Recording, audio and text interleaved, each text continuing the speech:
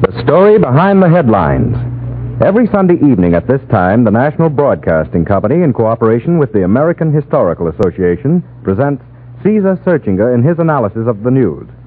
In this analysis, Mr. Searchinger draws upon research material especially prepared for these broadcasts by eminent historians. And now, Caesar Searchinger. Good evening, everybody. This week, the Security Council of the United Nations tackled the most important and critical job of its career. I mean, of course, the discussion of the closely allied problems of disarmament and atomic control.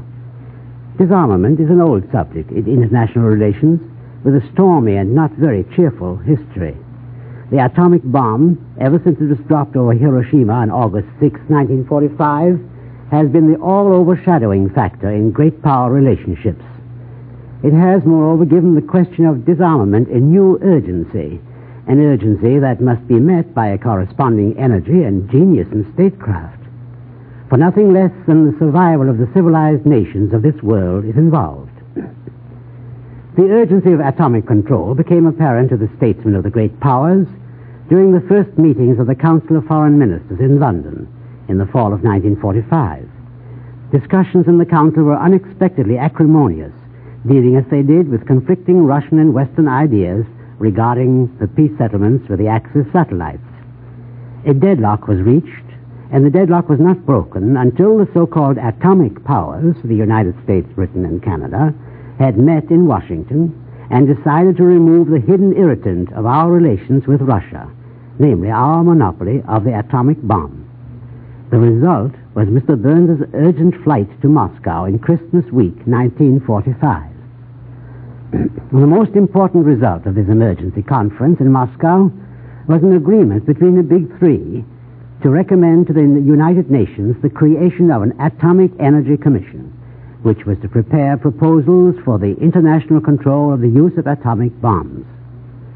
The commission was duly authorized when the United Nations met in London for the first time. On January 24th, a little over a year ago, the General Assembly accepted unanimously the recommendations to the Commission. It's important to remember what they were. First, the exchange of basic scientific information regarding atomic energy for peaceful industry. Then the control of atomic energy so as to ensure its use for peaceful purposes only. Then the elimination of atomic weapons and other major weapons of mass destruction from national armaments. And finally, the protection of complying states against the hazards of violation through inspection and other methods. Those were the terms of reference of the Atomic Energy Commission. The Commission consisted of the representatives of the 11 nations on the Council plus Canada, and was to report to the Security Council, in which, as you know, the 5 great powers have the veto. Mr. Bernard M. Baruch was appointed our representative on the Commission, which first met at Hunter College in New York last June. The American representative presented a fully developed plan for atomic control based on the famous Acheson-Lilienthal report, which was prepared for the State Department. Professor Harold C. Urey, one of the leading scientists associated with the atomic research, called this report the most elaborate, thoughtful, and far-sighted proposal that had been brought to public attention by any group, public or private, since the atomic bomb burst over Hiroshima. This Acheson-Lilienthal report, as I said, became the basis of the so-called Baruch Plan, which the United States presented to the Commission. Roughly, the plan provides for an international atomic development authority, which is to control not only the production of all atomic energy in significant quantities, but the mining of the raw materials with which it is produced, uranium and thorium. It is to have power to forbid the use of atomic energy for any but peaceful purposes.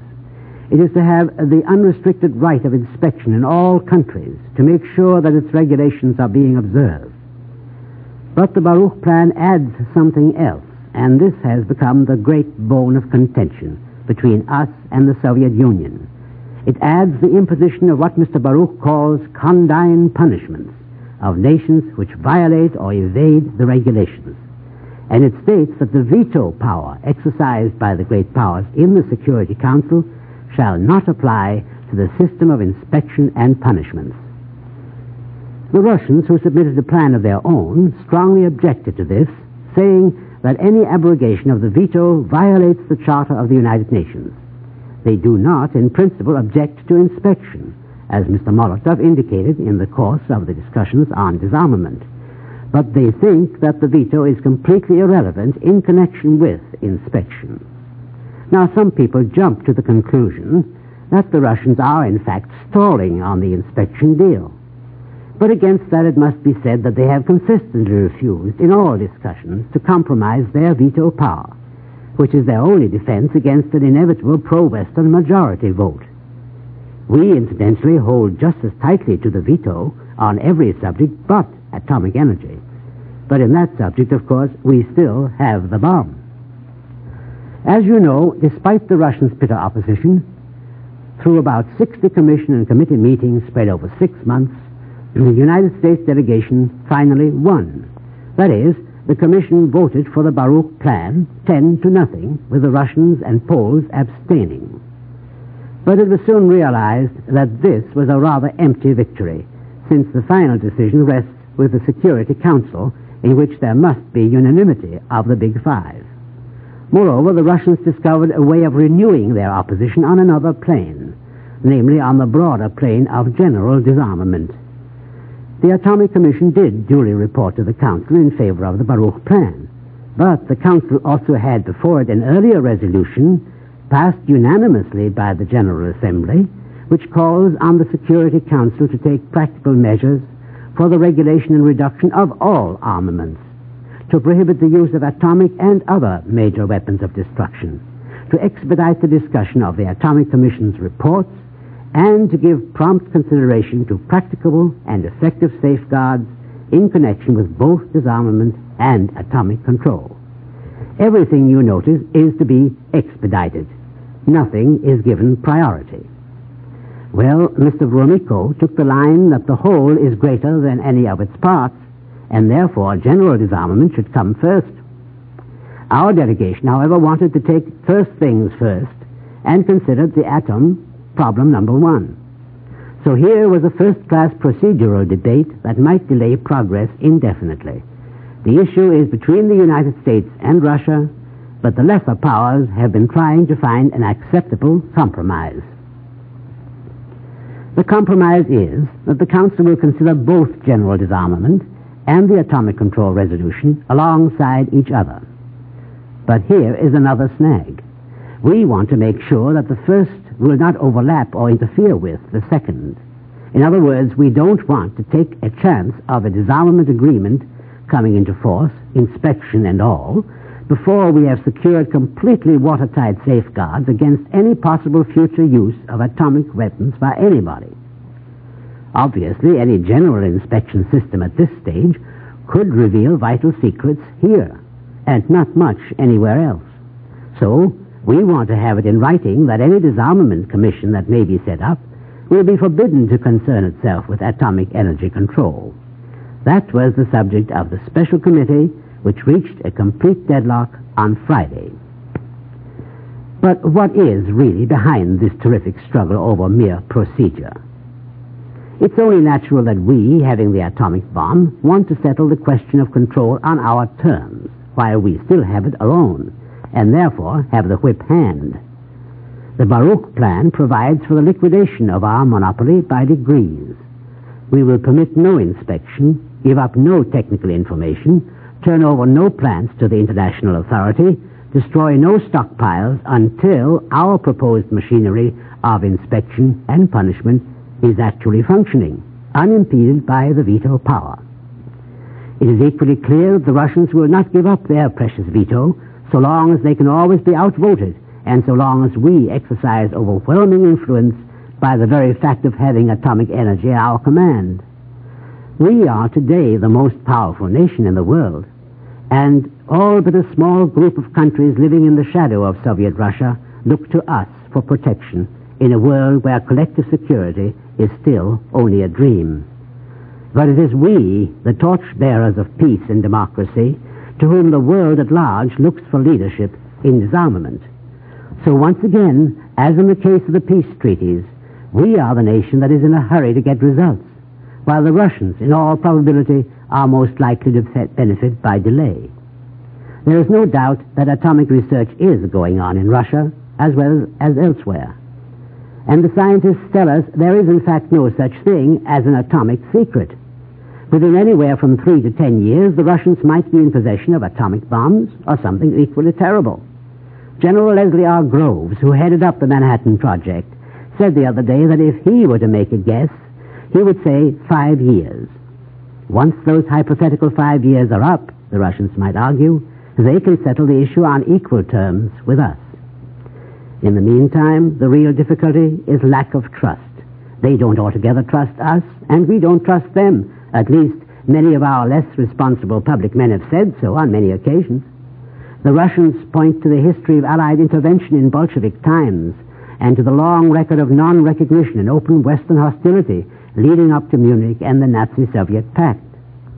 We, for our part, continue to harp on ideological and physical Soviet penetration since VE Day. There have been plenty of journalistic attacks on both sides, and that hasn't improved the atmosphere.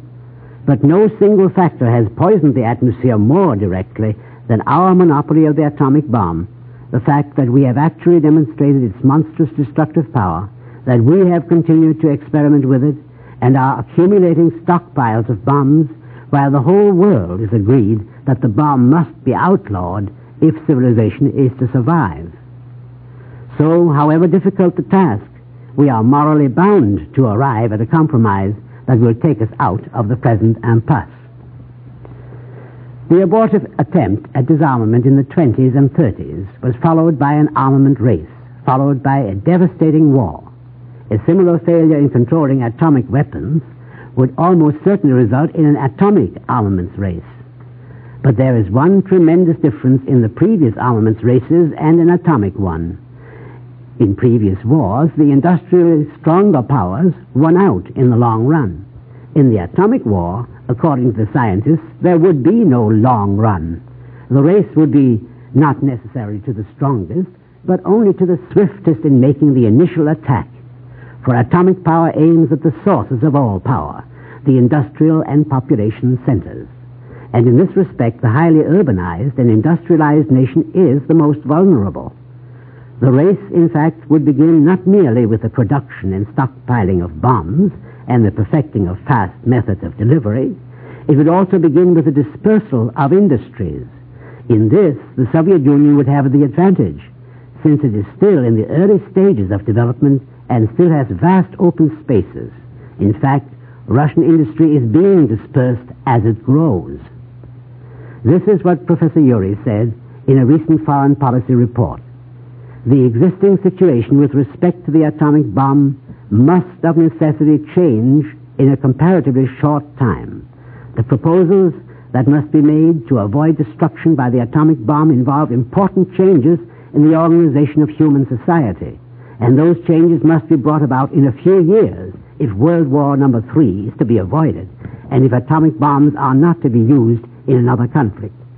There is no adequate defense against atomic bombs made in large numbers and delivered by the variety of methods now available. The day after the Hiroshima bomb, President Truman declared that the bomb was the most revolutionary weapon ever known to man, and steps should be taken to protect mankind from its further use. Those steps are presumably being taken. But today, 18 months later, we are still far from positive results. Yet, says Mr. Austin, our chief delegate, we are nearer to real security and disarmament than we have ever been before. Hope he's right. Good night. The National Broadcasting Company and its affiliated independent stations, in cooperation with the American Historical Association, have presented Caesar Searchinger with Story Behind the Headlines. This is NBC, the National Broadcasting Company.